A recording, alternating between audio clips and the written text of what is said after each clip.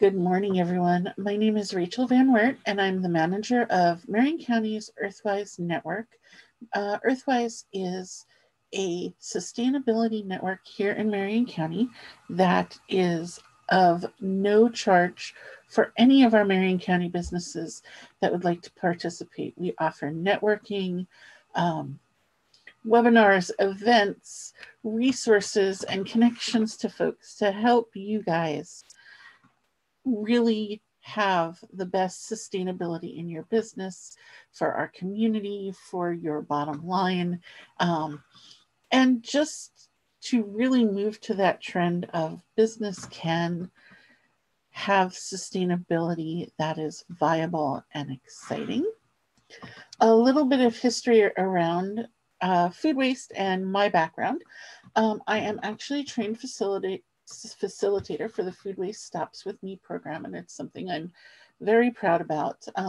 But my background also includes working with the Oregon Food Bank Network and Feeding America for 16 years.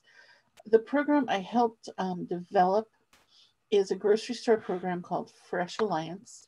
And currently there are 385 stores across Oregon that participate. In my time at the food bank, this program diverted 121 million pounds of food to those in need instead of landfills. I was really blessed with the fact that I got to also then meet with sustainable coordinators from corporate groceries and learn not just about how to do donations, but about food cost and shrink profit margins across the grocery store and even in their food service areas like their delis or their quick prep kiosks.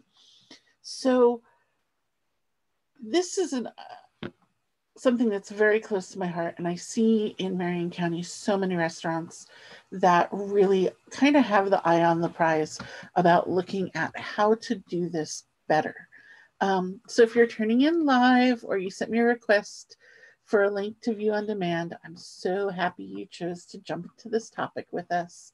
And for those of you who have found this workshop in our YouTube playlist or from our virtual event page, I want to welcome you as well.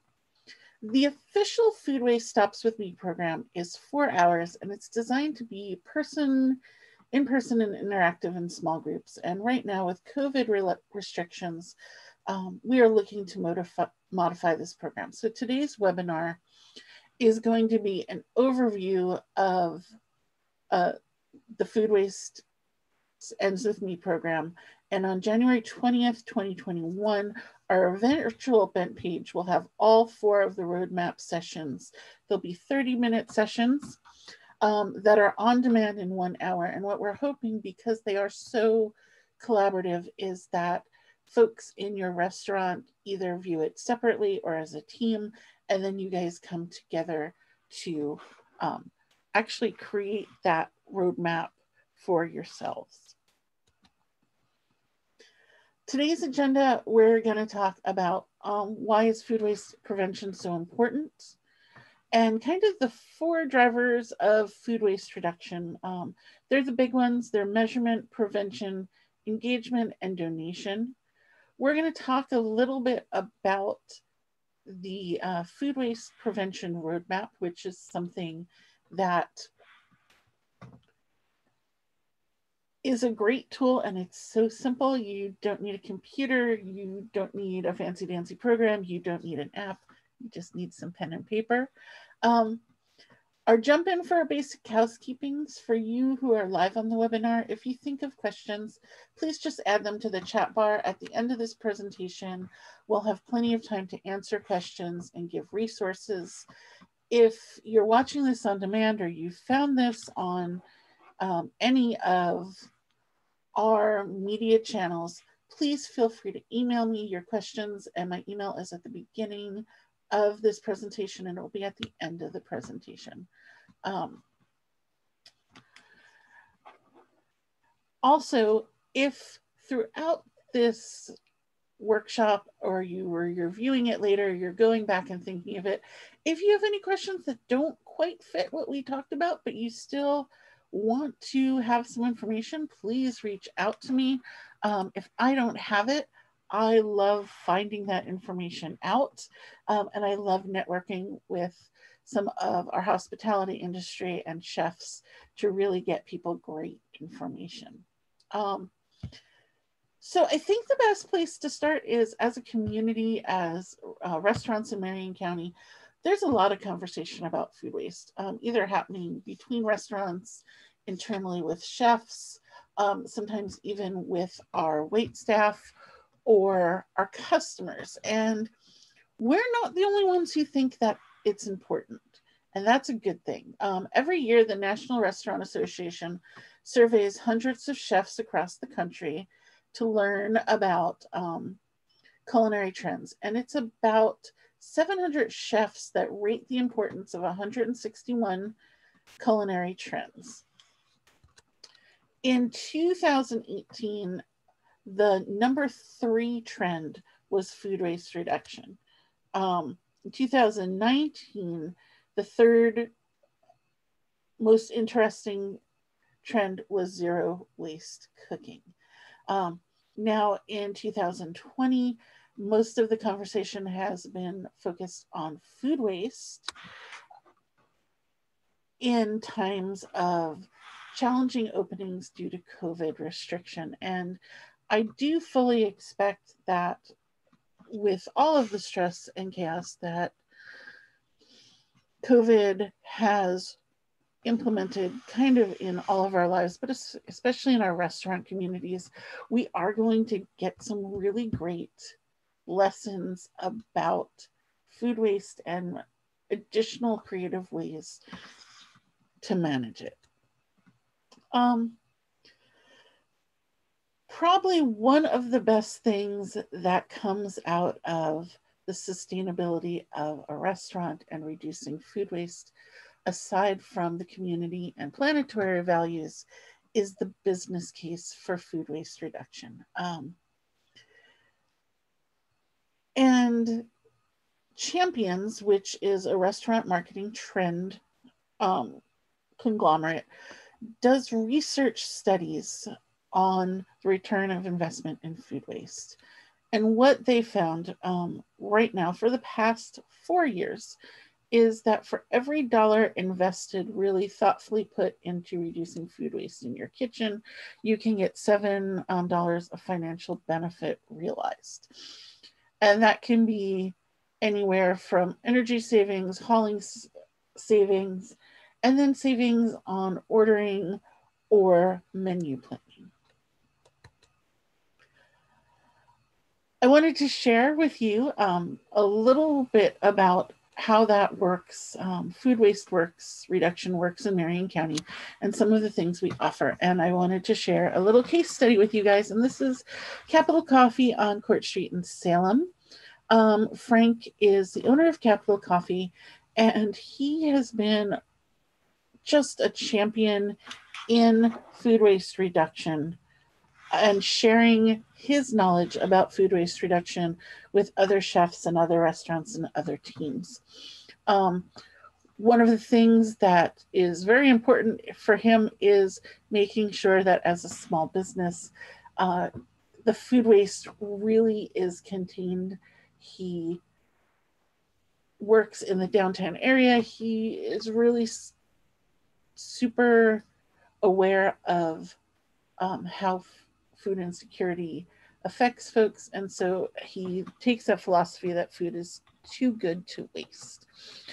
So one of the things he does is he does offer sandwiches a la carte or with sides, and he adjusts the sides to accommodate different appetites.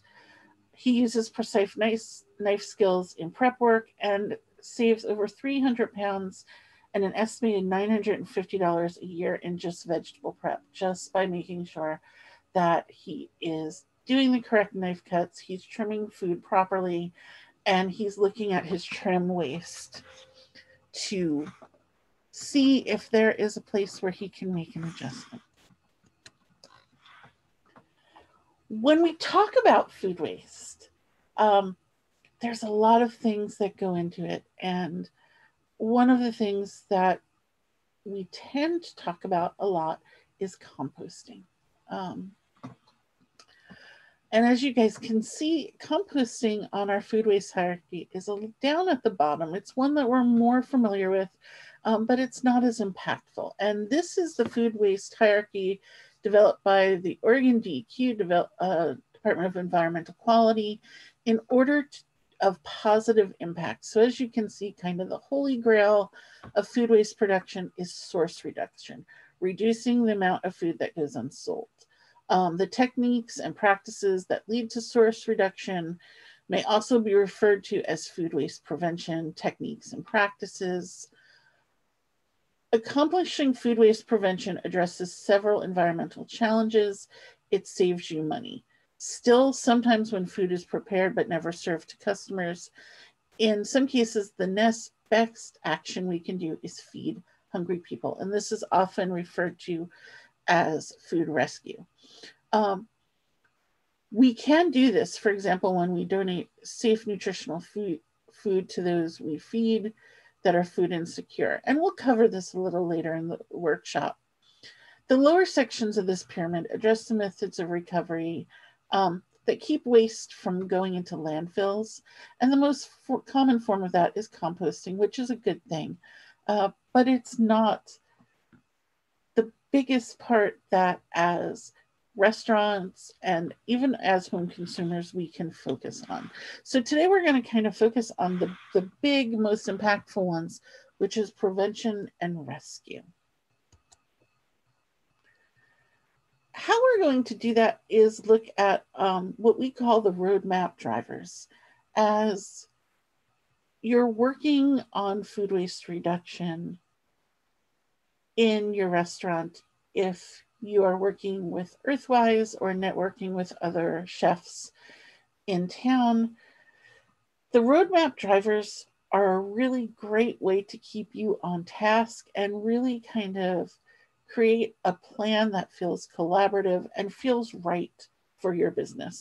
There is no one size fits all for food waste reduction. Each restaurant is going to have their unique menu, their unique style. Their food waste is going to look vastly different from others. So food waste measurement, food waste prevention.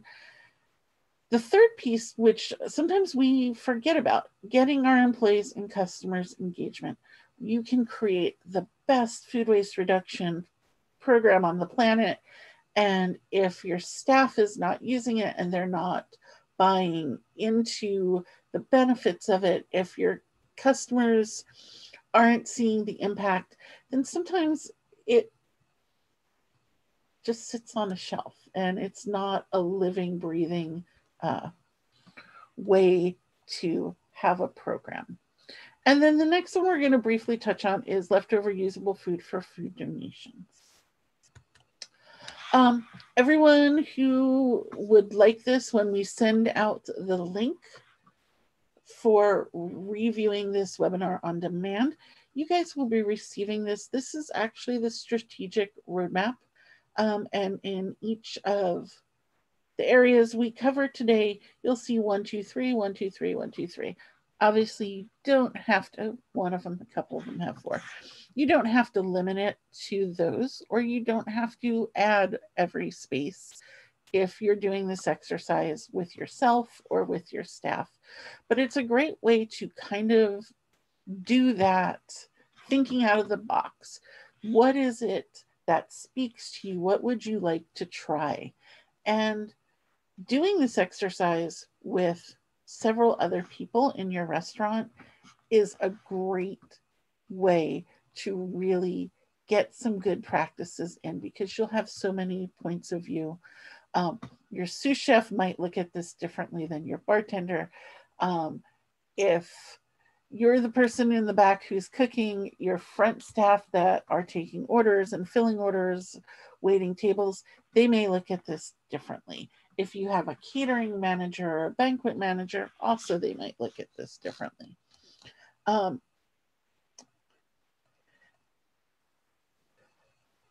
The other part of that is perhaps you've also taken steps to reduce food waste. In this case, it might be helpful to actually sit down and write them out. We encourage this because oftentimes, as we talk about food waste prevention, people realize that, wow, we are already doing this. We are already being proactive. And how do we build on that? Whether you have a 100-employee hotel or a 3-person food truck, all benefits in business come from the ability to set and achieve goals. And great goals are well-defined and focused. Many of you might have heard of the SMART acronym. If this is new to you, the SMART acronym is S, so stands for specific. So you are actually creating and drilling down to a very detailed statement, not a vague, we would like to reduce food waste.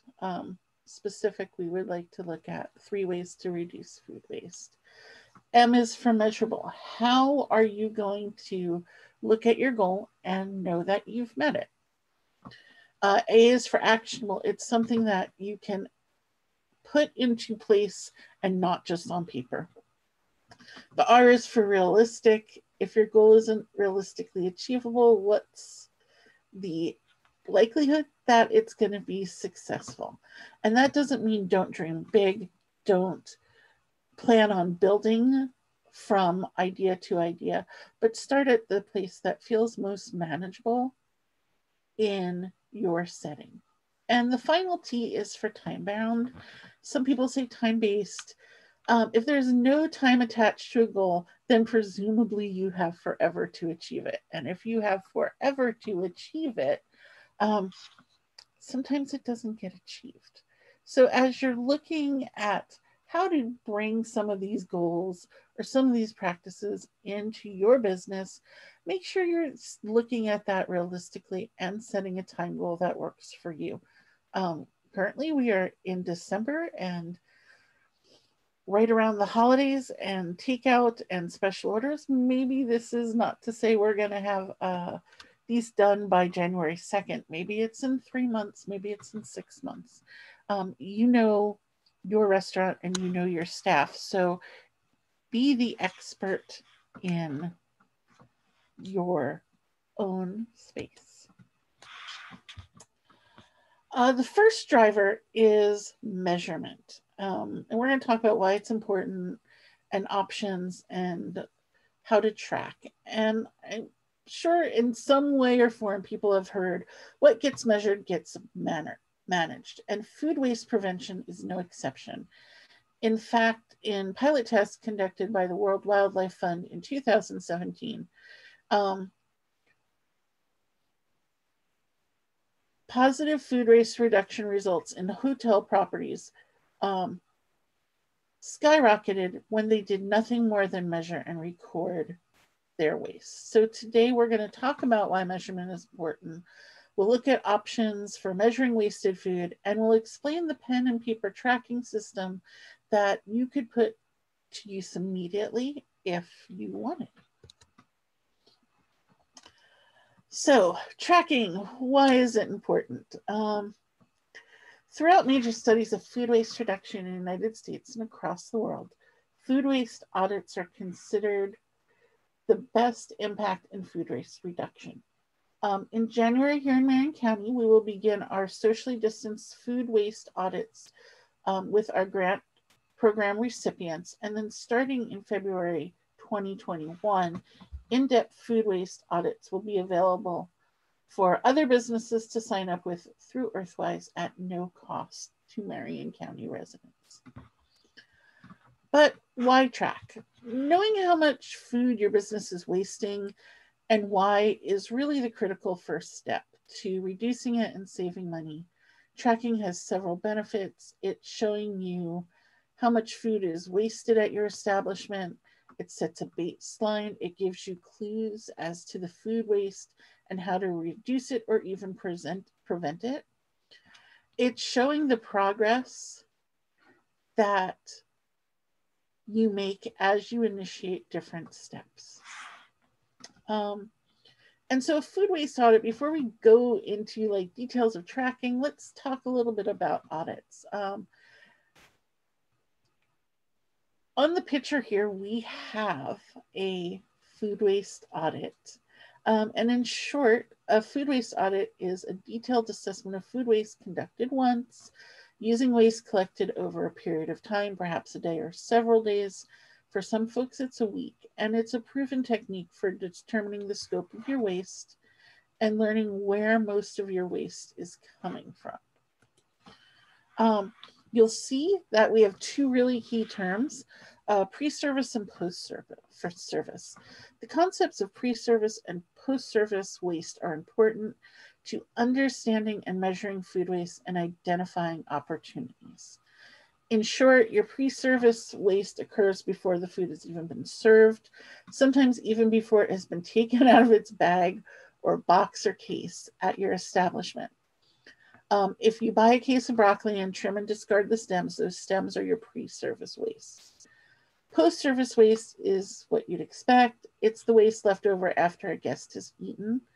For most of you, this means food left on the plate. In spots where buffets come back, post-service leftovers also apply to food that cannot be safely used again in a food service facility.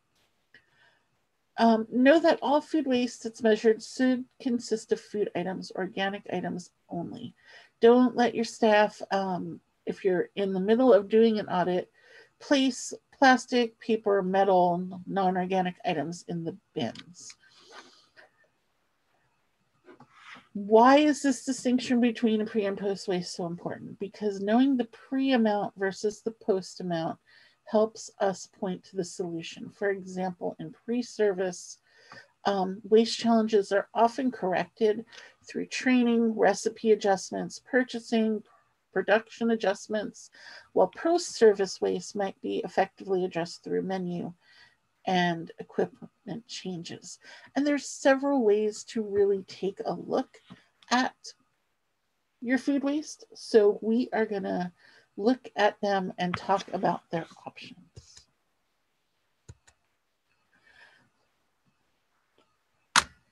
In measurement, there's a lot of ways to kind of get the data you need. Some of them have easier steps and some of them have more challenging steps. The photo that we have right here is a restaurant in a hotel in Tigard, Oregon. They have done, at the Embassy Suites, they have done an amazing job at reducing food waste in all of their restaurants in their facility and bringing the team and customers into this. This is a great photo. They actually brought staff out to look at food waste and kind of talk about it. And so some of our options for measurement are waste hauler data, visual bin observations, composition audits, smart scales, and ongoing tracking with pen and paper. Waste hauler data in most cases can be free if your pickups are consistent, but that data lacks details. It might not be very accurate. You might be getting a weight and a fill point for your bin, but you're not really looking at the food in it.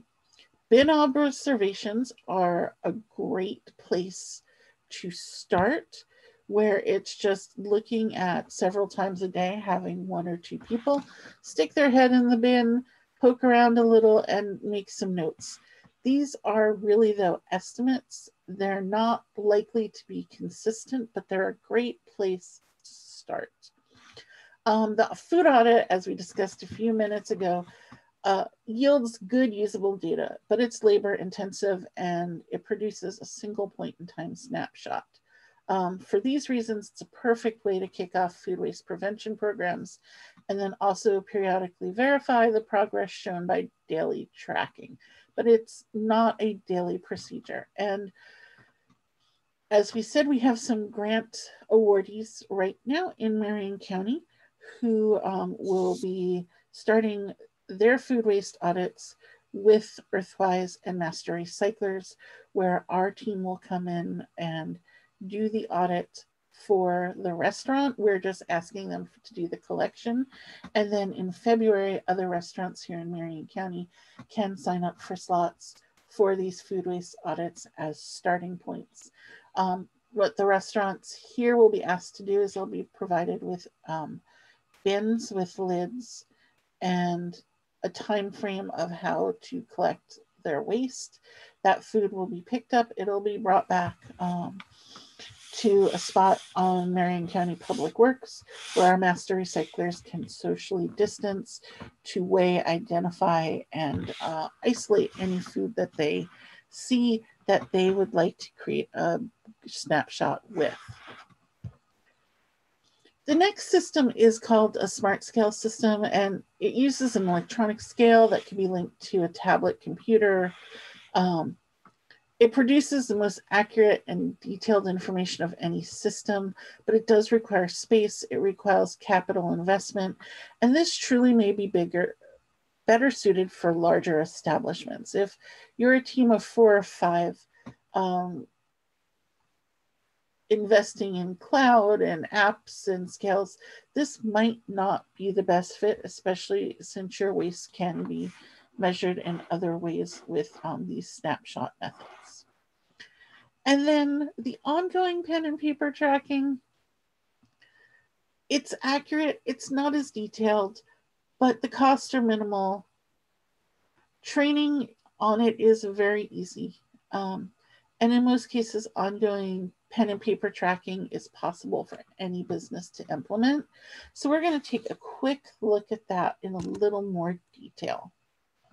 The 4 steps of successfully tracking. Pen and paper tracking of pre and post food waste is one way to measure wasted food in your establishment. The first part of it is plan. Determine the areas where waste occurs in pre and where it's collected in post. Use what we call a bins need estimator. How many bins are you going to need in each area to make sure that the tracking is done?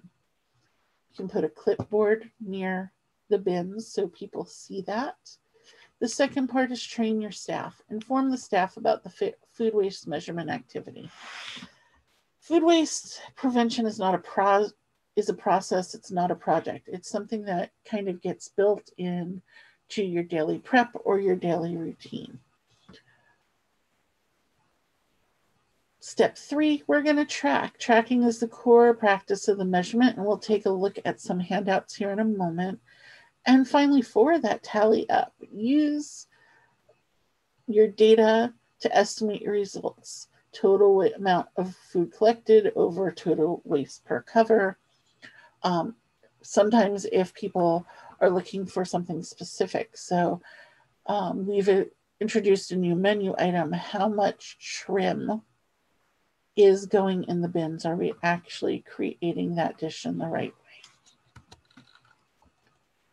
way? And one of the things that often people say is having 2 different color bins can help your whole process out. So if people know that the yellow bins are for pre-service and the green bins are for post-service, it helps minimize some confusion for your staff. These sheets will also be sent out to you, so you can look at how you do a pen and paper audit by simply looking at how many bins are you filling a day. And you can identify that and then take a look at, if you're not looking for something specific, you're just trying to get that general idea of waste in your restaurant. If, pre-service, I have 4 bins of waste a day, my goal is to get it down to 2 bins of waste a day, then you have a baseline to start from. The other one that's really great to get your staff involved is in the kitchen. If someone's going to put something in the trash, you can put the time, initials, food type, loss of reason. It could be that it's just trim. It could be that the item was burnt or sent back. And you can do it however you want, in portions, quarts, or pounds. But then you have something to really physically sit down and look over and see what is working and what is a challenge in your pre-service food. Oftentimes, the best thing that I have found about whether you're doing pen or paper or food waste audit is that the engagement of your staff goes up. If you approach this in, we are all in this together and this is going to be a great team project. This is not punitive, because one of the things that oftentimes the trash bin shows is things that people are doing right, things that people could be easily taught, or things that you could come together as a team and problem solve. All of those things are going to long-term build this system of food waste prevention for your business. And what are some of the things we learn from this? And that's a question I get a lot. So if we did a pen and paper, or Rachel, we had the master recyclers come in and do a food waste audit for us, what is it that we're really learning? And so put up, consider the tomato. And this is, while this is household data and not restaurant data, tomatoes are kind of that tomato gate universal challenge. Produce is a challenge. Trim, waste, using, cutting, storing. 31% of fresh tomatoes bought in new households are thrown out. That's 21 tomatoes a year per person. And it was a great place for me to start, because in 2019 and early 2020, in a food waste audit with Creekside Cafe and Salem Health, master recyclers and sous chefs began to see a trend with wasted tomatoes. And there was a high level of unusable tomatoes whole and usable tomatoes, but they were misshaped and missliced, and they were getting put into the trash in the pre-consumer audit. By actually sitting down and getting a container and taking all of the tomatoes out of all of the bags, we isolated tomatoes and were able to measure in weight. Almost a fourth of a case was discard. By doing some estimated calculations, they were losing 6 cases of tomatoes per month, or 72 cases per year, with an average of $1,537, along with the wasted food and the energy, water, and distribution of that food. By working with distributors and the prep staff to utilize better cuts and utilize pieces that just weren't going to look great on a sandwich for stock, they reduced their wasted tomato parts by 62%. And Salem Health is great. All of the chefs there are focused, trained, and knowledgeable in food waste production. When you have a large staff or you have new turnover, these are the things that you might think are going great, and they weren't. One of the other things that we learned in this waste audit was that they had introduced a great new menu item that was super popular with consumers. And when we did the post-consumer waste audits, we saw hardly any of this item in the trash. People were eating it. It was the right size. People loved it.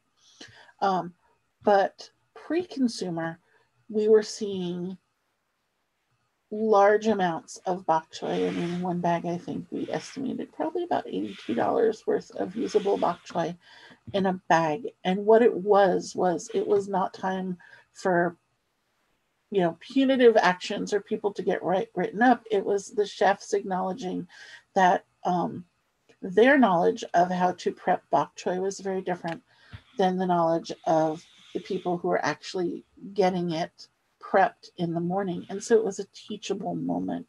And what came of that was not only less wasted food, but also the fact that the people that are doing the morning prep are feeling valued, because people are taking the time to give them a new skill, teach them something new. So this is why we love food waste audits.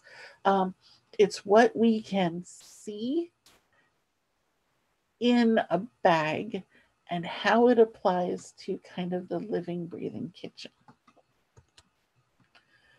Our next part of the roadmap is prevention and talking about different ways to prevent food waste.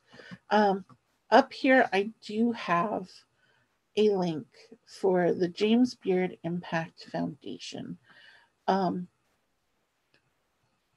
They are doing a lot of work for restaurants with COVID, but even before that, the James Beard Impact Foundation created a wonderful online go at your own pace workshop with videos and resources for chefs. And it is at no cost, and you can sign up and work on it. If you are a chef or you have a creative team in your kitchen, I would really encourage you to check this out.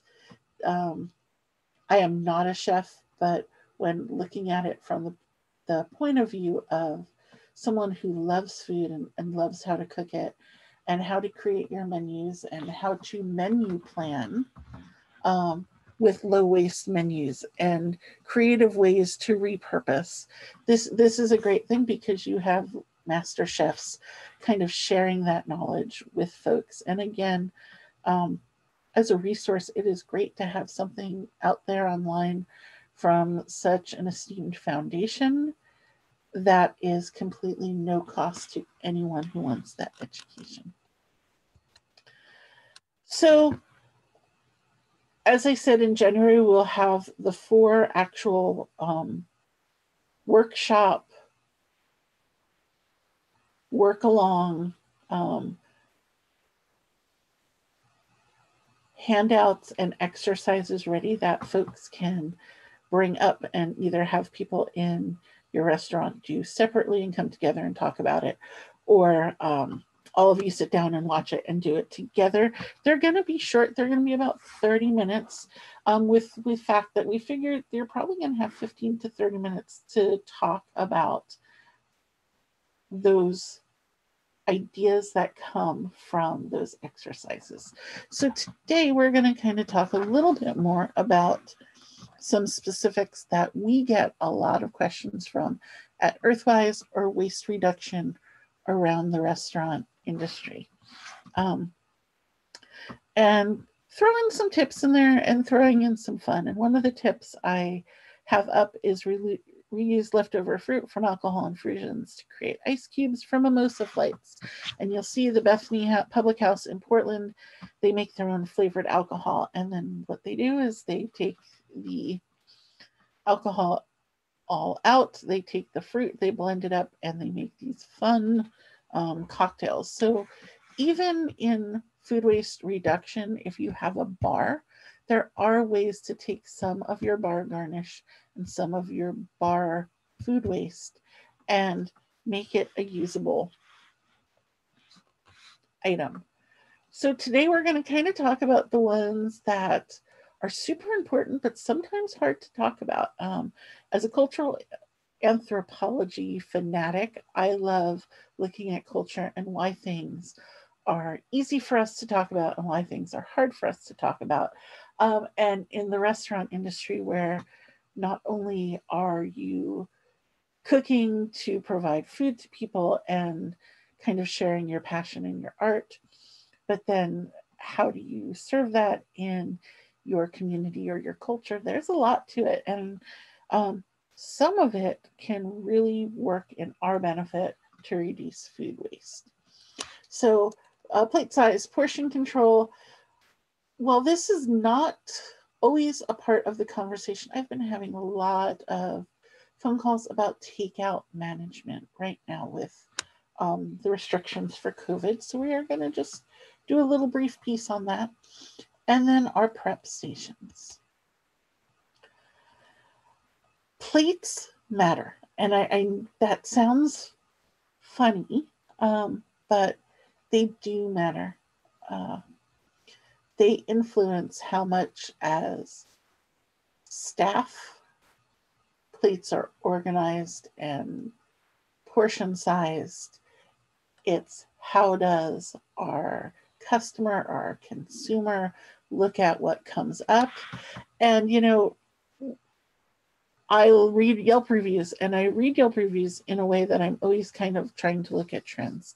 And one of the things that I think is pretty common is it's sometimes people will get a great food review because their portions were massive and it was falling off the plate. And then you read some of the other food reviews and it's like, the food's okay, but it's so big. Or the food was so great, but we didn't feel we got enough of it. And in hindsight, it really is probably a right size portion, especially if it's a high quality protein or a high quality produce item. But the perception that it's not big can also then turn some folks off. So we're always kind of in a balance. But one of the great things that has come out of the Danish exploration of food waste reduction is a survey that shows that if a plate size is reduced by just 9%, the food waste off that plate can be reduced by 25%. And so when I was talking about the Embassy Suites in Portland, they reduced their dinner plate by 1 inch, and they saw a 32% reduction in food wasted from consumer plates. One of our food research scientists here in America, Brian Wozniak, found that across the board as consumers, we don't even notice when we eat portions that are 20% smaller. So by taking a plate down and filling it, you can reduce waste without reducing the feeling for your customer that they're not getting a value.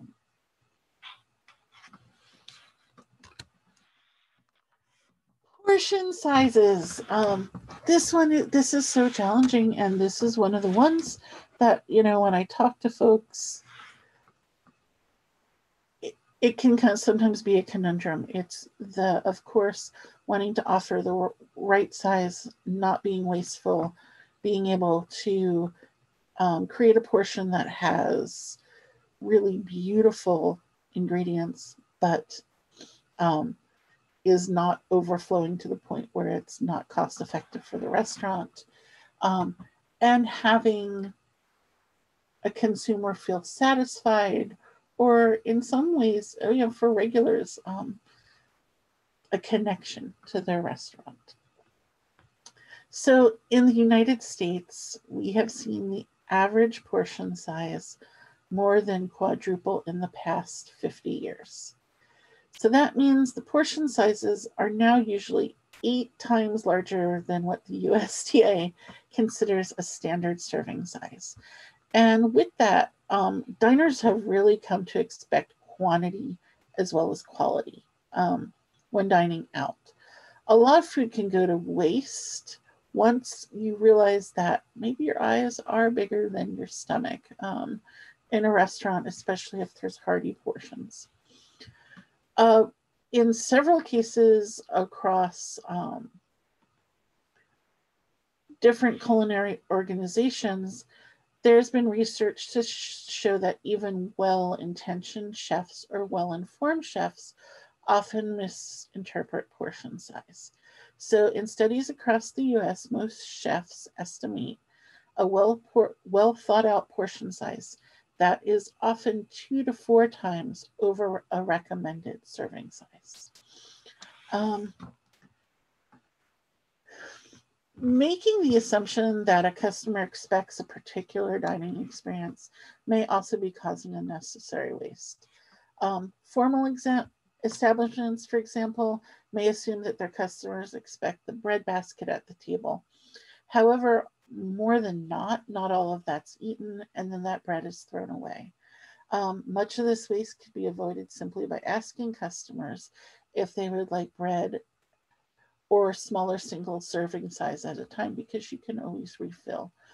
Often too, if people are putting other types of free pre-meal foods on the table, sometimes crudités, sometimes tortilla chips and salsa, asking if the table would like that or if they would like a smaller portion size is a great way to start taking some of that unnecessary waste out. The same can be said for sides. Across the studies in the United States, the top 4 most wasted sides are bread, chips, rice, and coleslaw.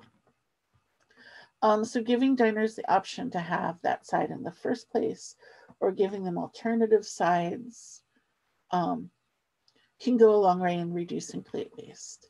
Plate waste is low at fast food chains, and while it's not always about quality, it's because they have a standardized menu, and it lets consumers make their own choices when it comes to size and quality.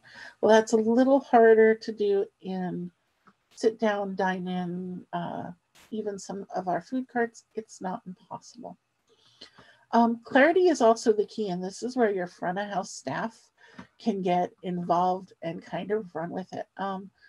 Menus should be explicit when a portion is on the large side. Take an example, for a steak, for example, or a monster burger. And a lot of times we'll list those in ounces. And that's great, but that's not an intuitive measure for most people. So using descriptive words such as giant, enormous, mega burger, hangover, plate, or having your staff be, oh, that's a great choice. Just so you know, it's incredibly large. It's probably 1 or 2 meals or whatever it is, just to get people to think about it. And our little thing up there, the recommended portion size for meat is 3 ounces, which is about the size of a fist. Most restaurants could do a 6 ounce and still have a great serving size. But some will do it 3 to 4 times larger than the recommended size, which often leads to overconsumption or wasted food. And I do get that this is a hard balance because, again, you want your plates to look vibrant and full, and you want people to feel that they are getting a value for what they're paying for. But as we go through this, and as food waste reduction becomes more part of what you do and you share it with your customers, and we're going to talk about that a little bit down the road, it's easier to make some of these adjustments. And it is. So it really is that balance of what is eaten and what is left on a plate. And according to a study, which is RAP, and they are a group for the restaurant industry, more than 30% of all food waste in restaurants comes from the diners' plates. This is an enormous amount that could be avoided. And it's an incredible use of funds and impacts to the environment that this food waste has. But it's really kind of worth exploring why some diners leave food behind. There are a lot of studies about why people eat or don't eat at restaurants. And according to a study carried out by RAP, restaurant patrons are always more likely to fall into 1 or 2 categories. Those who see meals as functional and a means to refuel. So 44% of people, I'm hungry, there's a restaurant, I like their food, I'm going in to eat. And those who see meals as collective treats, a social occasion. That's about 55% of our diners. And it's the second group who are more likely to leave food on their plates because they see dining as an experience and as a treat, and they're more likely to order more courses. They're more likely to order something that feels indulgent or special to them, even though they don't know if they can finish it. When it comes to not finishing the food, 20% of those meal leavers, the people who order and can't finish, report that their reason for not eating everything was due to the portion being too large and they didn't realize it. They claimed they were over ordering. And interestingly, 11% of people said they left food because they perceived it as a social norm to leave a little bit of food on their plate and not appear too greedy. This is where I think having a food philosophy that we're going to talk about can really help in kind of this cultural shift with our restaurant patrons and food waste reduction. In fact, America is really used to kind of the idea of the doggy bag. In some countries in Europe, 40% of the diners are too nervous to ask for a doggy bag. It's seen as uncouth. It's seen as something to draw attention to yourself. We do better at it here in the United States, but even here in the US, 55% of plate waste is not taken home. So it means that about, on average, 55% of our customers are not taking that food home in a doggy bag. And the food that is, 38% of it is never eaten.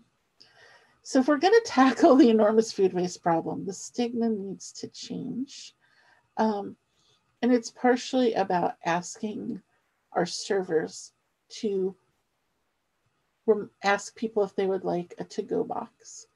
The other part of that is if we're thinking about the most wasted food, chips and rice and coleslaw and sides and the salad, if these are foods that are more likely to be thrown out at home because they don't get to them, the salad gets soggy and they don't know how to reheat the fries. And interesting, there's a lot of studies. If you eat a standard American diet, you're not very good at repurposing rice. It's a kind of eat now, not save later meal. So by creating a smaller portion size of things that might get taken home and wasted, we're kind of completing that food waste reduction around the food chain. So how do we do some of these skills? How do we talk to people about having that right size portion and enjoying our food for its taste and its value, and not just for the opulence of being able to have so much? That brag, it was, I got the small fries and I still have a bag of them. I couldn't finish them. We talked about the plate size, and again, I'm going to go back to that. Serving food on smaller plates or in shallow bowls. This might seem obvious, but human perception, very visually, what we see can affect how we feel. And this is due to, if you see our two black dots there, one circled out, it's called the Del-Boeuf illusion, where identical circles appear larger if surrounded by a smaller ring, as in a small dinner plate, and smaller if surrounded by a large ring, as in a large dinner plate. So it's been shown that swapping a 24 centimeter plate for a 21 centimeter plate can reduce food waste by 20%. Matching your plates to your tablecloths can also help with perspective due to the Del-Boeuf illusion, where the continuation in color stops us focusing on the size of a ring. So if you have blue plates, having blue tablecloths can help folks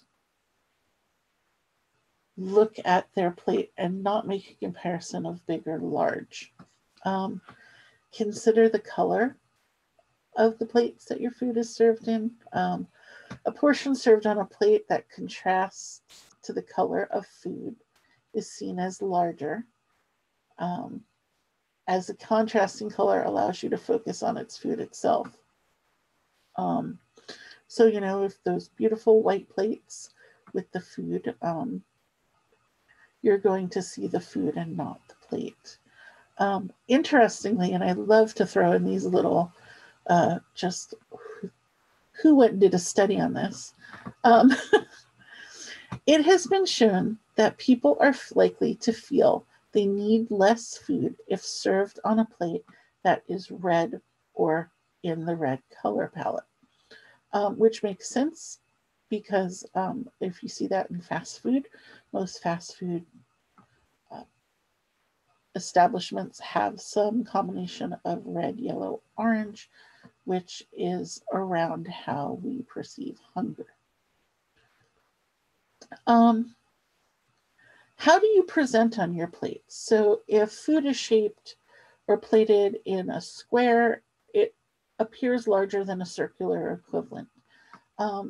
Food placed slightly further apart can also look more filling without having to heap and do the portion size. So people's brains read that as well spaced and well portioned. The size of your cutlery can even make a difference.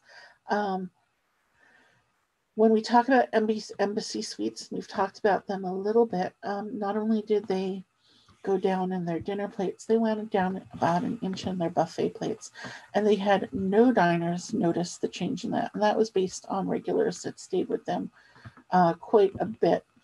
Their serving tongs went down to a smaller size. And so when people were grabbing something from a salad bar, instead of having this big, huge, honking piece of tong, they had a smaller, most manageable tong.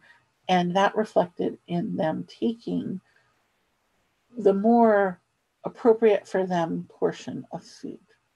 And again, this one is one of these fun ones that I came across as we were doing some research, and someone had asked me and I kind of went down a rabbit hole.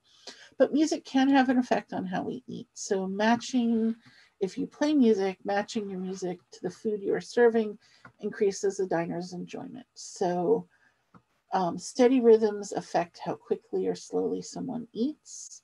So if you want people to kind of slow down and savor your food, your background music with a slower tempo may be more appropriate.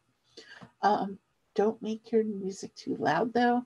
There have been several studies in the restaurant industry that show eating with loud noise in the background can actually diminish a patron's enjoyment of the flavor of food. So a little food science there that's going to help us look at how to keep proportions down. The last part of that is, again, your front of house staff. Have them ask people, if a lot of food's coming back, somebody's like, I just can't finish it. And, it never reheats the next day. I don't want a doggy bag. Really listen to the staff coming back with that data. Like I said, we usually don't talk about material management or takeout in food waste reduction, but as people are adapting to restrictions with COVID, I think it is a great time for us to maybe just kind of fit it in there. And so right there I have the condiment drawer. Many families have a condiment drawer. If you never use your condiments, it's not really a non-food waste tactic. It's just storing it till eventually someone throws it out. But 11 billion ketchup packets are sold each year. Over 855 billion single-use sauce packets are disposed each year, and that's enough to cover the entire surface of the earth. These sneaky little ketchup packets seem to be everywhere. They're at the bottom of our work drawer. They're the side compartment of your purse. Maybe your child, significant other, someone put it in the glove compartment of your car. And this is what happens when customers open their bags of food and find 12 packets of ketchup or 14 packets of salsa or 9 ketchups and relish mixes. They need what they need and they'll use what they need and then they toss the rest into the trash or in a drawer and it's forgotten. And it may not seem like a big deal to the consumer, but to restaurants, every unused package that goes to waste is really a blow to the bottom line. And increasingly in challenging times and difficult financial times, we really can't afford to let these kind of products slide through our fingers. Slotsky's Deli, which is a chain restaurant, did a study and said that their restaurants dole out more packets than customers using them. So they would offer a handful when one or two would suffice. And because I love research, I'm going to tell you guys, I asked my husband and his best friend to help me conduct a social experiment. And my husband has had to help his best friend with some really important house projects that kind of just can't be put off. And they love the same two restaurants by his buddy's house. And that's usually where they will go every day that they're working on these house projects. And so I said, can you just kind of tell me about this? And so 8 times, so in 8 weeks, once a week for 8 weeks, when they went to it, and they asked for ketchup. On the first day, they got 3. On the second day, they got 9. On the third day, they got 2. On the fourth day, they got 8. On the 5th day, they got 6. On the 6th day, they got 2. On the 7th day, they got 4. And on the 8th day, they had 6. And they probably use 2 packets of ketchup between them. So as you're doing more takeout and you're maybe really comfortable asking people, do you need straws? Do you need silverware? Start asking people, do they need the condiments? Don't automatically throw them in. Or set a limit and train your staff with that.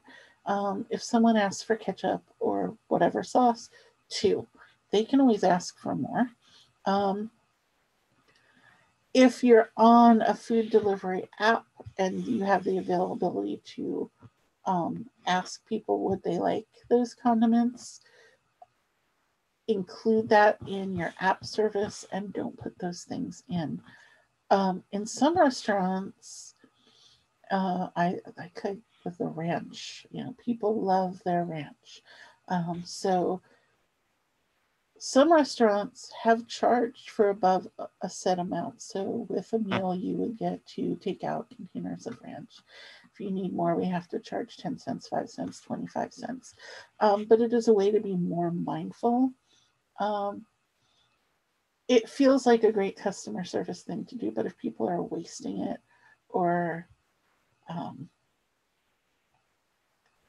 you're putting it in and they have ketchup at home and they're taking it, it's just a waste. And it's just a great habit for us to get into, to being comfortable of asking our consumers, do they want it or do they need it?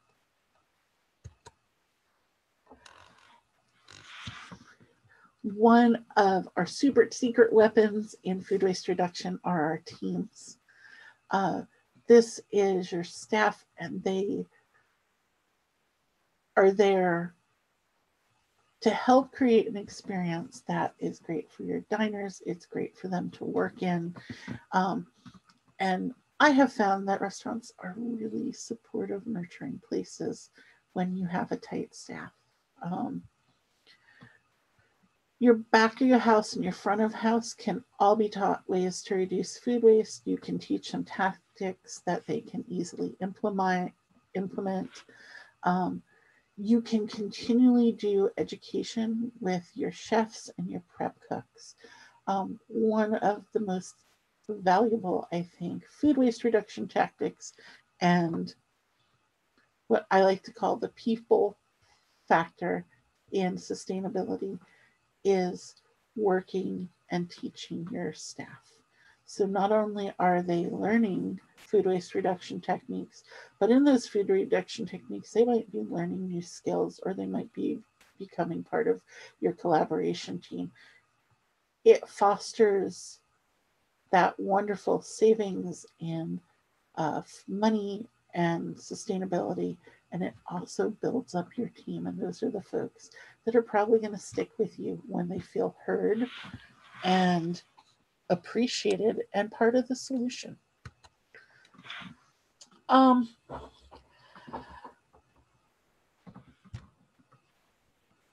Doing some reading of chefs that are kind of those James Beard, Michelin star caliber folks, and asking what they thought around food waste that was so vitally important that often gets overlooked is knife skills. And people eat with their eyes. We want something to look good. We need it to be uniform to cook.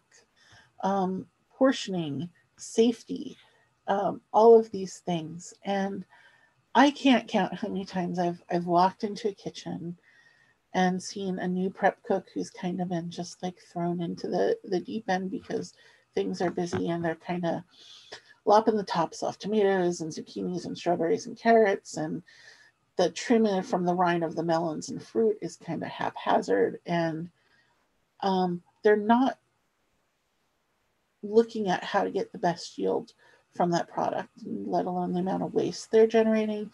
And that trim often gets thrown in a bin, which either is composted or trashed. If you've been in the restaurant industry for a long time, you have folks that have been in the industry for a long time, you can assume that cooks have the necessary skills to prep and fabricate products. In some cases, that's true. In some cases, it's not. Cooks, sous chefs, kitchen chefs, they should be properly trained to prep a wide variety of produce, meats, poultry, fish, and seafood.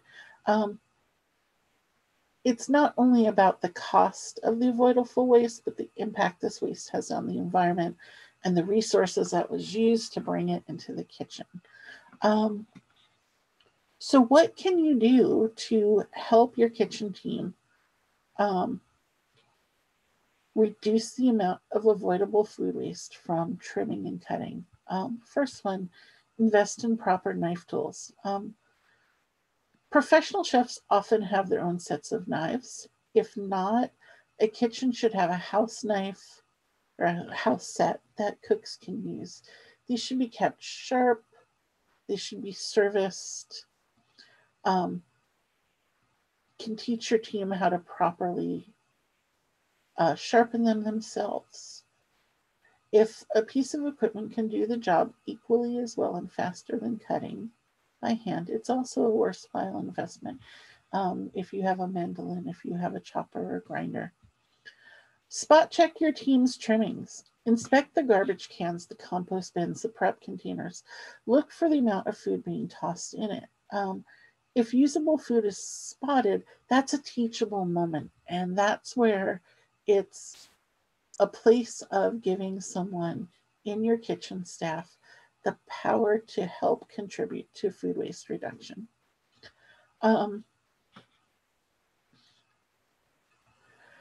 Pair experienced cooks with high-cost items. You may have several different cooks and several different levels of experience in your kitchen. And it is okay to have a chef that has great knife skills with filleting handle your meat. If you have someone who can dice to fineness and have very little waste on that onion, let them be the shining star in that. Pair them with their skills, and especially pair them with the skills on high cost items. Use your trimmings as kind of that teachable moment again. So what is it in your trimmings that really is not edible? What is it in your trimmings that could be used for stocks, soups, sauces? I'm going to give a shout out to Taproot Cafe here in Salem. They do pulp and peels that can be dehydrated and ground. It's added to flavor of smoothies and other menu items. The last piece of this, as we talk about food waste, is realizing that all kitchens have waste.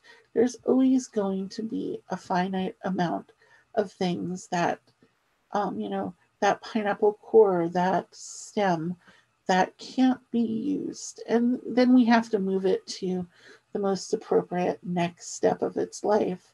But saying, we know that there's going to be food waste. What we're looking at are the things that really are avoidable, and how do we work on them together. The next tool that I think can be used right away if folks are not familiar with it is calculating your inventory days on hand. So inventory days on hand refers to the average number of days you hold inventory before selling it. This calculation, you could do it on all of your inventory in a restaurant, or do it on individual items, either popular items or high-end items. For example, if you order 180 pounds of chicken and use 30 pounds of chicken each day, the chicken on hand for you is 6 days. So 180 pounds of chicken divided by 30 pounds of chicken equals 6 days of chicken on hand. Food items that have that higher inventory day on hand ratio that you notice are not selling quickly could indicate that the guests aren't happy with the item corresponding on the menu, or that the portion size is off. Food items that have lower inventory days on hand ratio are selling quickly. This is a good time to reach out to a distributor or a vendor and negotiate better deals for these items. By paying attention to how your kitchen uses inventory on a weekly basis, you can better tailor your orders with vendors to only include what you'll use in between deliveries. If you're receiving a quantity-based discount, talk to your vendor about storing their product in their space and delivering it as needed. This will ensure that you are freeing up your coolers, and the vendor will rotate out the product so it's fresh when you receive it.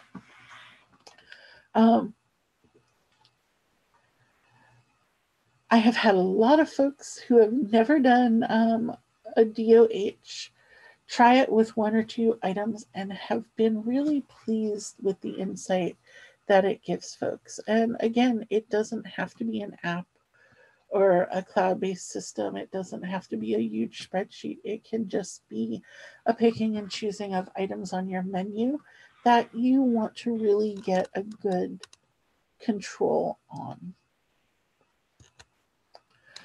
I wanted to talk a little bit, as we've kind of talked about some of these things with prevention and measuring, about some kind of case studies which are fun and that are happening kind of all over Oregon. And so I wanted to shout out to Raffins on Court Street in Salem. They are one of our Earthwise members. They are food waste reduction machines. And one of the things that I appreciate about Nate and Michelle so much is that they are always looking at their menus. They're always looking at their consumers and really trying to always, pardon the pun, dive deep and find new ways to give a great dining experience and be very mindful of their food waste. So they do a pen and paper track on specials and ordering mistakes. They share information with staff and with their customers to keep waste prevention in mind. They're very good at communicating that they do very local, high-end ingredients, and with that, they right portion it so people can enjoy that experience. They buy produce local in small batches 3 to 4 times weekly, which allows them to not have waste on hand, and being okay with, if it is a special, running out. We talked a lot about the Embassy Suites in Tigard. I was actually did my training with them, and it was a great experience to just see this whole staff that started out knowing very little about food waste reduction except for some of their chefs, to having catering managers and and waiters and front desk staff and all of these different people excited about the changes they were doing. And so, like I said, they reduced the size of their buffet plates and serving utensils. And they had a realization through the food waste audit that they were wasting an extreme amount of proteins at breakfast. And the reason before that was because it was a buffet and people come in and, there's this big tray of bacon and most people love bacon and they take just the whole plate of bacon and then not eat a whole plate of bacon and it would go in the trash. So they actually have a gentleman who is just a people person and he's lovely and he is their bacon ambassador.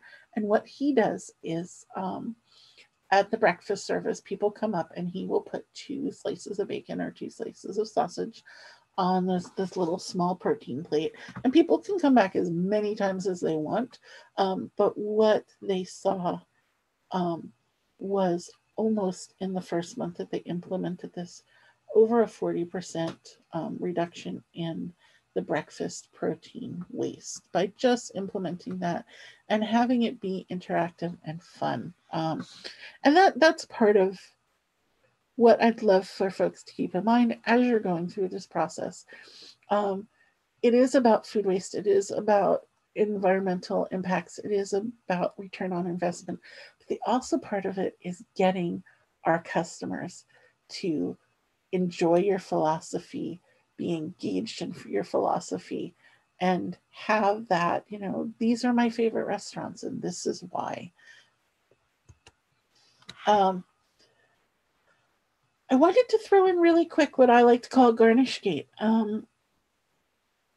Oftentimes, we use garnish as a way to decorate a plate. And it's either edible or non-edible garnish. And we had a restaurant here in Marion County that was garnishing every plate, and it was the traditional parsley and orange wedge. And we wanted to look at the amount of waste that garnish itself was creating. And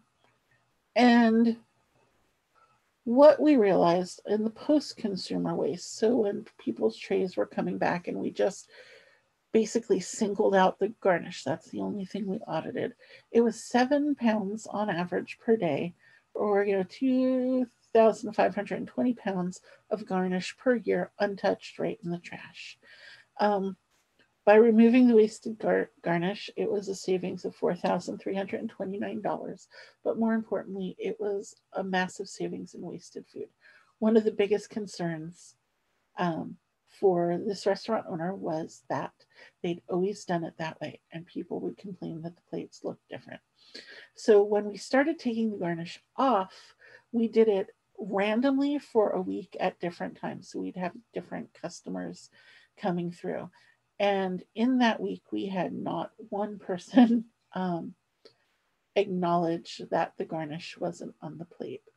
So it is okay to take things off if they're not serving a purpose. And there's wonderful videos and resources on how to style a plate with the food that's going to be eaten without garnish. And folks, if you would like those resources, I will always share them with you. The next part of this is the portions. And this, kind of like our plate size, can sometimes be an uncomfortable place for a restaurant to be. And when you look at it as keeping your portions consistent, it's about wasted food, it's about wasted money. And so the pilot study here was a restaurant that offers the clam chowder for $4, and it was 10 ounces of chowder per bowl, 40 cents an ounce. However, kitchen staff often grab the wrong ladles and overfill the bowl by 1 ounce, 5 times each day during the lunch and dinner rush. That equals $2 a day in uncharged chowder, which doesn't seem a lot. However, it adds up to $730 a year if it happens every day.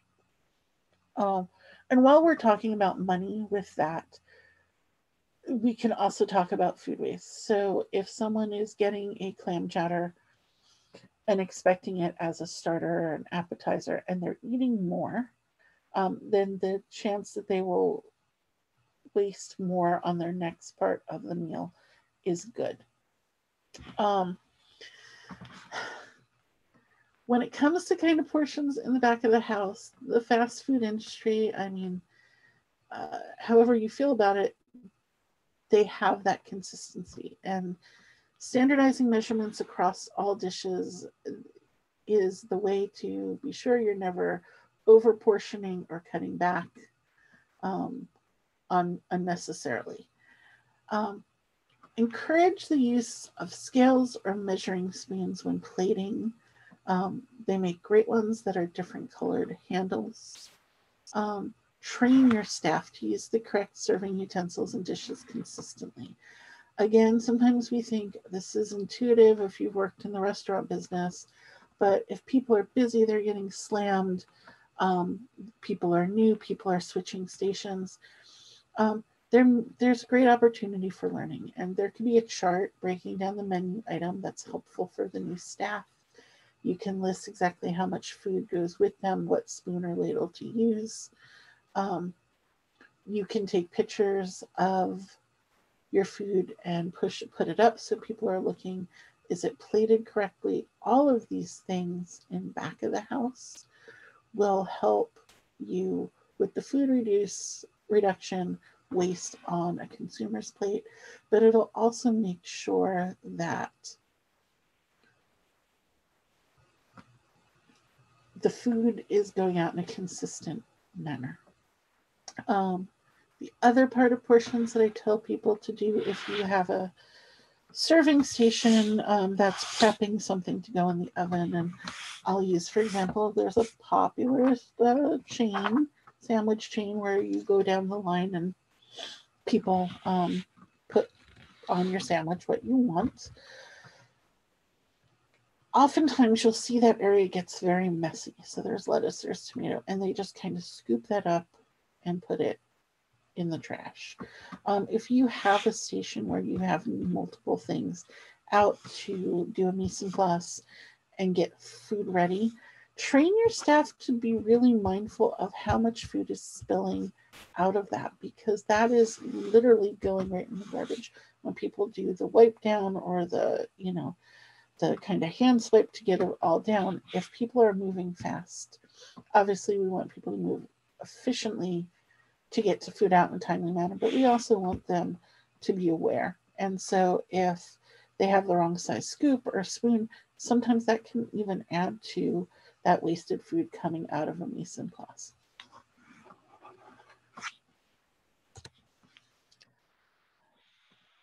Portions, and I'm going to talk about spaghetti. I'm going to pick on French fries, and I shouldn't because I love them. But as we know that French fries on a consumer's plate are often the most wasted item.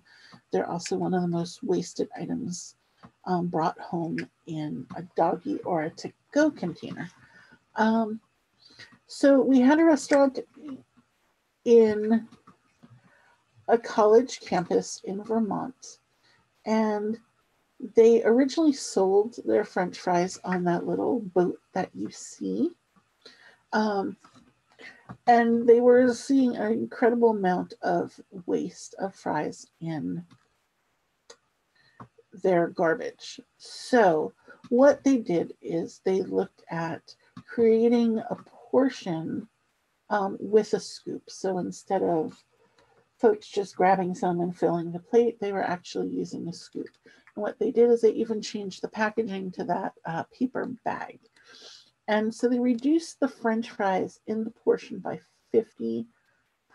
So our little cone actually contains 50% less fries than that boat. What they found after 3 weeks of doing spot check audits on this is that there was a 31 reduction in plate waste of French fries per consumer. So even though people were getting 50% less fries, there's 31% less waste. And 70% of the 422 questioned said they did not notice the change in portion size. And menu portioning to reduce waste only works if all of our employees are properly trained, if people are embracing this, and this counts both for employees in the kitchen and employees that have contact with our guests. Charts breaking down items, lists with the amounts needed, all of these things, calibrated tools, measuring spoons and cups, it makes menu portioning easier. But a really great thing to do is give your customer more options. For example, does your main meal need to come with chips or a salad? Give customers more choice over what to include or what to leave out. Side dishes or a la carte dishes can sometimes be a good fit for your restaurant. And those are things to explore, and explore them with your customers and get that feedback. Our third piece is driver engagement. And so when I say driver engagement, it's how do we engage our team? How do we engage our customer? How do we engage in the activity that we want to do? And what we know is that across the board, we have a lot of folks whose staff and team members are changing as we have younger people coming in to the workforce. And right now, 64% of millennials consider a company's social and environmental commitment when they decide where to work.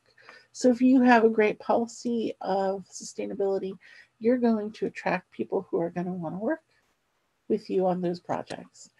64% won't take a job if the company doesn't have strong corporate social responsibility. And 83% would be more loyal to a company that helps them contribute to social and environmental issues. And by reducing food waste, we really can adjust that. The best way to share with your staff and your customers what changes you're making are to create a food philosophy. Engages your customers in your commitment. It shows why sometimes you're making these changes. And this is our Embassy Suites Bacon Ambassador, getting ready for a breakfast there. And the Embassy Suites food philosophy is we care about the environment as much as we care about you. Help us ensure all of the delicious food we prepare for you gets eaten, not wasted. And so as they're making these changes and they're keeping that forefront in mind, customers are really responding to it. You don't have to have a big wordy statement. It doesn't have to be a long mission statement. It can be something that's very easily shared with staff, new staff, and customers. And so I created a little Earthwise Cafe, and this is actually a form that's available that people can use to make posters, card tables, or even putting at the bottom of a menu if they were changing it. And so I just put in the Earthwise Cafe. So the Earthwise Cafe, we are proud to collaborate with our guests and ensure the best possible dining experience. Preparing foods of the best quality and variety in amounts that are abundant without being excessive helps us ensure that our food is eaten, not wasted. And we even have a tagline, fresh food, carefully prepared, thoughtfully served. These little changes in your restaurant can help get your consumers on board with the things that you're doing in a positive and collaborative way.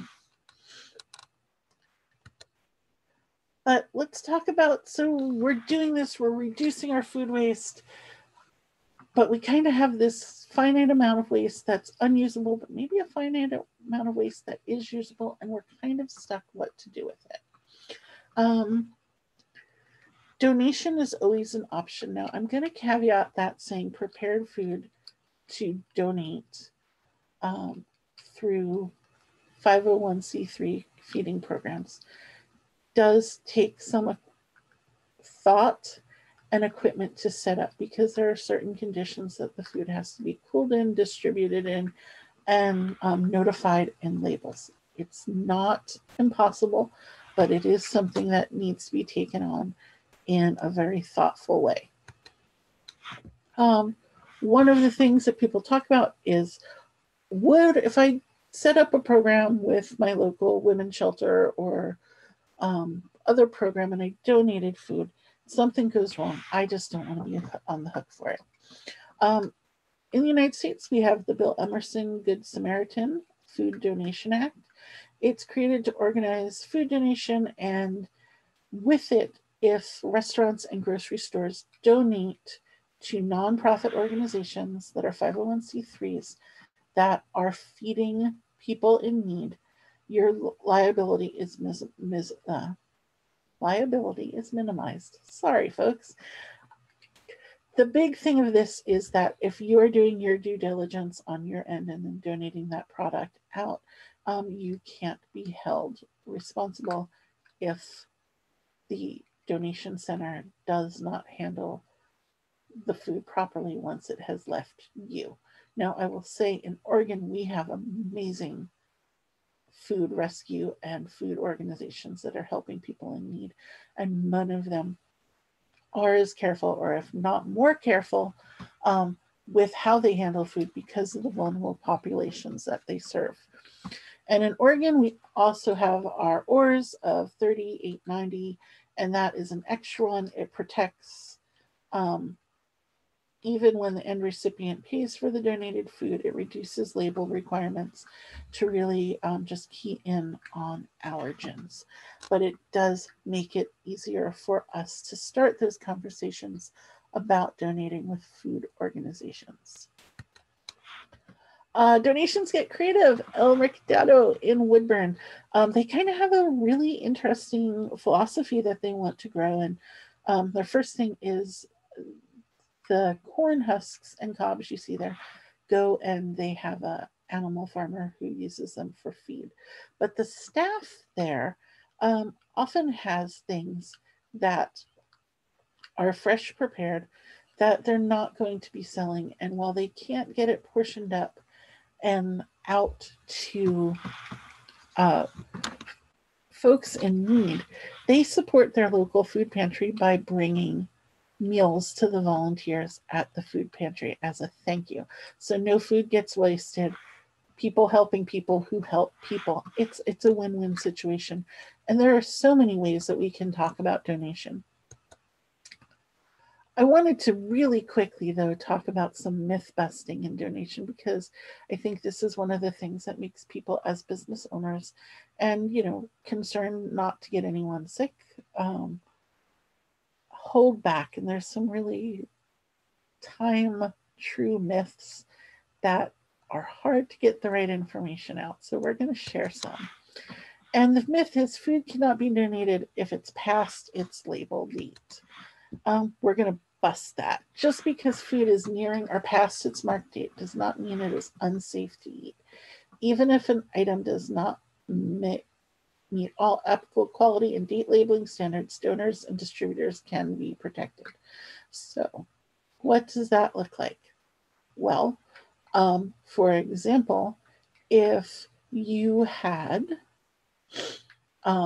3 cans left of or 3 jars left of a salad dressing that you took off your menu and they were 2 weeks old, they were sealed, they're not busted, they're not leaking, you can tell what they are, there's no problem with the container, and they've been stored properly, yes, they can be donated.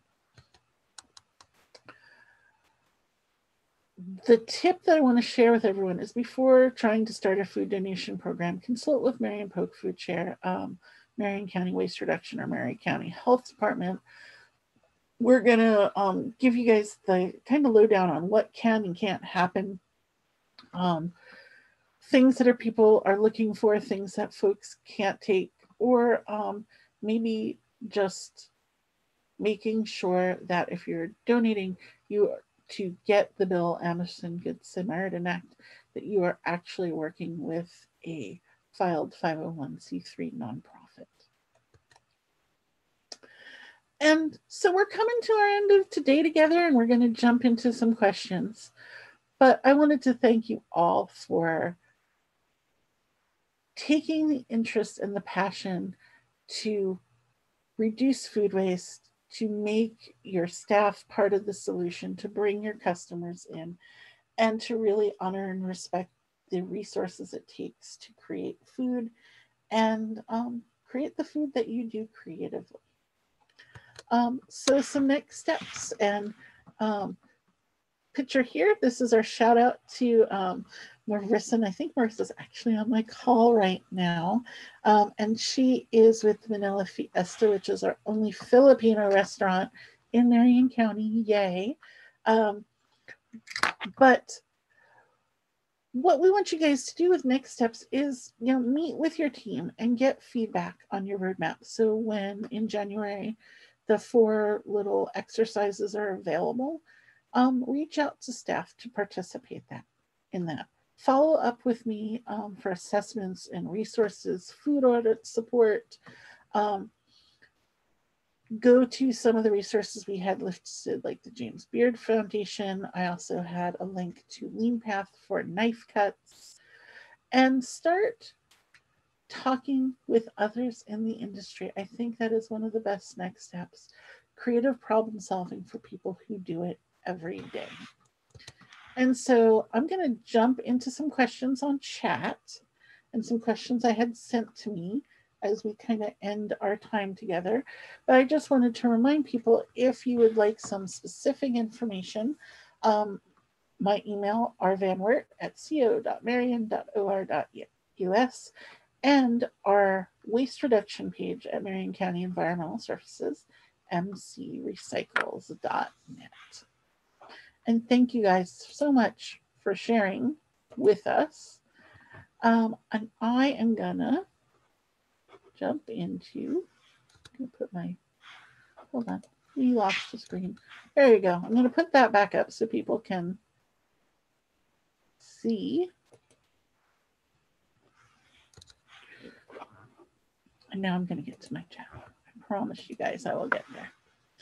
All right.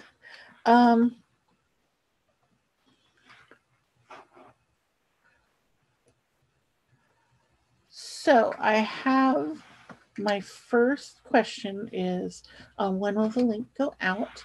So if you have signed up for this, you will obviously be receiving this in an email. And but if you want to share this or go back and review it, this will be on the Marion County virtual events page at mcrecycles.net. And also on Marion County Environmental Services YouTube channel. My next question that looks like it came up was, who should we have watch this webinar, or who should we have participate in the food waste exercises to create a roadmap? And what I say is, anyone in your staff who is interested in this program, as identified that they're interested in food waste, who is the person who wants to collaborate or gives feedback, those are the folks that should be joining. And like I said, it could be your catering manager, your sous chef, your prep staff, and 2 of your waitresses and a bartender. If you're a small kitchen, it could be the 3 of you sitting down. Like a green team, you want to bring as many people in and get as many creative ideas flowing. So when you start looking at being ready to create a roadmap, you will have kind of the most well-rounded and thoughtful piece available to you. My next question is, are food waste audits messy? Is it a little bit gross to wade through food? Food waste audits are not messy if done correctly. And it's actually fascinating to really look at what makes it into the trash and why. So if you do a food waste audit with Marion County, what we will do is we will come to your work and identify how many bins are needed. Often what we do is 2 food waste audits. So one which is the pre-consumer, what's coming out of the kitchen, and one that's post-consumer. And we do realize right now, many of our restaurants are on takeout, and that second audit can go on hold until people are ready and able to do that second piece. But what we do is we identify where we can put the bins and the dates that the restaurant would like to take the snapshot of. Traditionally, we use 1 to 3 days. 2 is kind of the pressure point for most restaurants because for storage. So 2 days before your audit, we bring the bins in with all the signage and some talking points for your staff to answer any questions. When the days of the food waste audit start, what we're just asking is that people are putting food waste only into those bins. If the bag gets full, they tie it up and they put the lid on it. The morning of the food waste audit, for everyone's safety and social distance, we would pick up your food. It would be brought back to Marion County Public Works, where we can open a bay door and put down tarps that are socially distanced for our master recyclers. And then we begin the audit. So what we're doing is weighing each bag before it's opened and assigning it a number. Then each bag goes on a tarp, it's slit open, and we're very gloved up and maybe a little bit food nerdy. We love looking through it. And we start opening the bags and taking pictures of the bags and noting the content of each bags. As we go through it, we might see some trends. For example, is there a lot of bread? There are large amounts of, steamed vegetables, whatever it is, and we can drill down to then saying, okay, all the steamed vegetables we've seen in all 5 bags, we're going to isolate them out and weigh them so we have an exact knowledge. Or maybe as a restaurant, you're saying, hey, we just changed our menu and added this dish. Can you see how much post-consumer waste when you do that is there from that dish? We'll go ahead, we do it, we take the pictures, we encourage folks from the restaurants, if you would like to come down and help, or you would like to come down and just kind of watch the process and give your feedback and talk to our master recyclers as they're giving feedback. We most would love to have you. We then take that information, we do the pictures, we do the weights, and we run it through the EPA calculator on food waste. And we ask some other questions about just practices in your building. And it gives you a roadmap of opportunities and challenges. And that's what we hope to do, is really create a place where you can feel good about starting to tackle the top 2 or 3 concerns that come out of the audit, or celebrating the fact that maybe you thought you were going to see a lot of something in these audits and you don't. So either that dish is doing better than you think, your prep staff are really on point with their cutting, you're finding other ways to repurpose that food. So the food waste audit is definitely there, but if folks would like to have some resources about doing other audits, whether it's pen or paper or a simple in-house bin analysis or a daily snapshot, you can also reach out and we can send you some of the forms to do those as well. Let's see, our next, and it looks like last question is,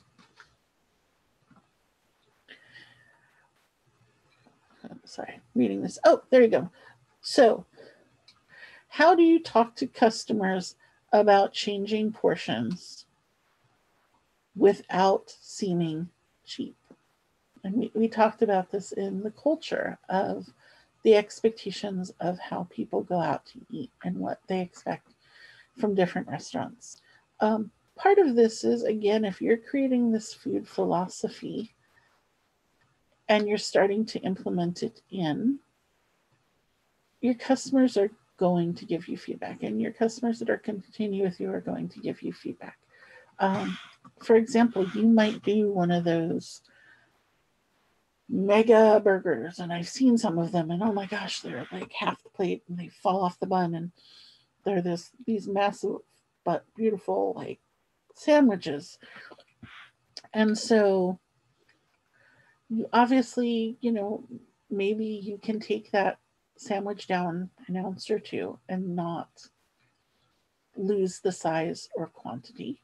Or perhaps it's, if we have the massive sandwich that big, we don't need 9 ounces of fries. We only need 7 ounces of fries because they're going to be piled around this. For restaurants, you can start saying, we don't want food to be wasted, so we're doing half portions. Or you can put on your menu, you can request, smaller side dishes. All of these things, as long as you're communicating transparency and authenticity, your customers, especially your regulars, are going to embrace that, and they're going to give you feedback. It's not a scary thing at all to say, we don't want to waste food. We want you to have a great dining experience, but we don't want to waste food in the process. And there are ways to do that where everyone wins. And as you explore it, it gets easier. So again, for all those that tuned in, thank you so much. For all of my folks that are finding our webinar in another way, I'm so glad you found us. I hope you reach out. And as I said, if you have questions around Earthwise, food waste reduction, classes, webinars, resources, or even networking with other restaurants here in Marion County, please feel free to reach out to me. I appreciate all the time we've spent together. I appreciate you taking the time out of your busy day to sit down and work through this workshop. And I hope that in January, as our roadmap exercises come out and are available on the web, that you and your staff use them and share your successes with us.